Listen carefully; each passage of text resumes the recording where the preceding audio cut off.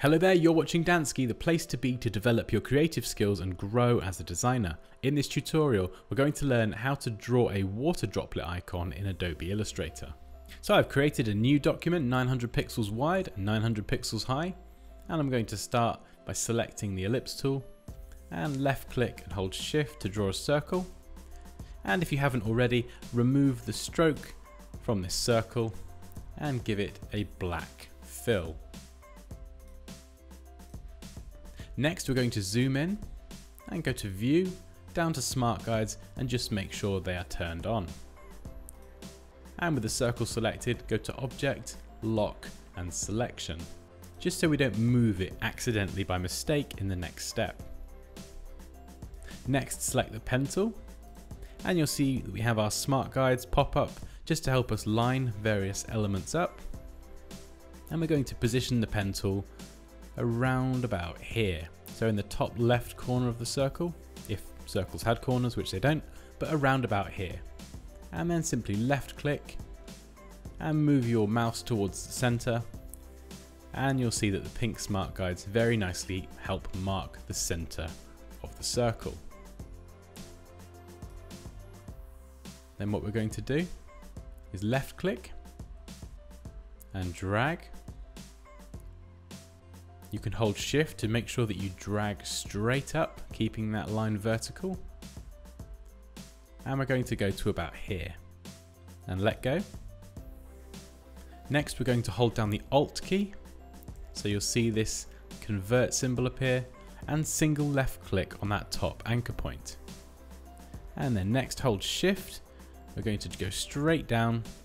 You'll see again the Smart Guides being really helpful in lining shapes up. And then we're just going to complete that shape. And you'll see a circle appear next to the pen tool. That just indicates that when we left click now, it will complete this shape. So if I go into outline mode, that's Command or Control Y, you can see that with the two shapes we have the ellipse, and then we have the top half of our droplet.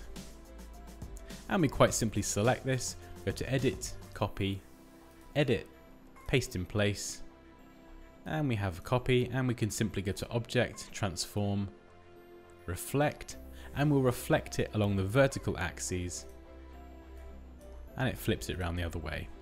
And with our Smart Guides, we can easily just drag this in, and it will snap perfectly in place. So if we zoom out, we can see that we've created something that resembles a droplet, and what we can do is select the top two parts of our droplet, and we can extend this or make it shorter as desired. So I'm going to extend mine up a little bit. You don't want to distort it too much, because otherwise these parts here, the curves, won't flow as smoothly. So I think I might go a little bit higher. And then what we can do is go to Object, Unlock All, and it will unlock our ellipse again. And I'm just going to bring this down and then hold Shift and Alt just to scale that down towards the center. Now you can see it's not perfectly smooth here. There is a little bit of a bump. So what I'm going to do is select everything just by dragging over it, and in the Pathfinder panel, select the top left option, Unite, and that will merge all of the individual shapes into one shape. If you can't see the Pathfinder panel, just go to Window and down to Pathfinder and it will appear. Now there's a couple of other things we can do. We can smooth out this little bump on either side. If we just go to the Smooth tool here, that's under the Pencil tool. Just select your water droplet shape, select the Smooth tool, and we can just left click and drag, and it will just very subtly just smooth out those little bumps. And what we can also do is zoom in on the very top. Now this is a little bit pointy for my liking, so what I'm going to do is just round this off a little bit. So we can do this with the pen tool. Let's go up to about here. And again, you see it marks path in pink. That's the Smart Guides being really helpful. And we can left click. Again, it marks the center. That's brilliant. And we'll left click again and hold, holding shift.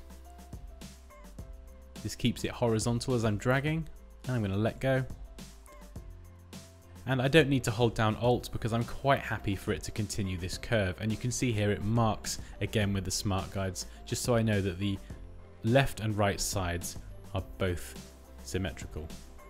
So I can left click and I can left click again to complete that shape. So we have our main water droplet shape and we have the shape that we've just drawn with the pen tool. So next, if you left click and hold on the pen tool, select the add anchor point tool, and we're just going to add 2 anchor points on the main water droplet shape, just on the left and on the right. Remember to go into outline mode, it's Command or Control Y, and we can press that again to come out. Now what we're going to do is drag over both shapes, and in the Pathfinder panel, select the bottom left option, Divide.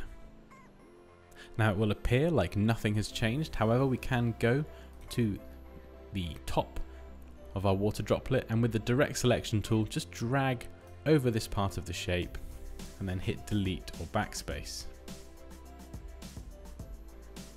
And we can go into outline mode again, and then we can just drag these lines down until they snap at the bottom. So we've got a nice smooth top to our droplet. And up here we've just got a random anchor point left, so we can just drag over that area with the direct selection tool, hit delete or backspace, and it will go. And what we can do now is drag over both shapes, so we have the tip and the main water droplet shape, and in the Pathfinder panel select Unite again, and it will merge that into one shape. So now we've created our water droplet, we can select this and position it centrally on the artboard, and in the swatches panel we can double click a swatch and give it a color. And there we go, that's how to draw a water droplet icon in Adobe Illustrator. As always guys, please feel free to leave any questions or comments below. Like this video if you enjoyed it, take care, and I'll see you next time.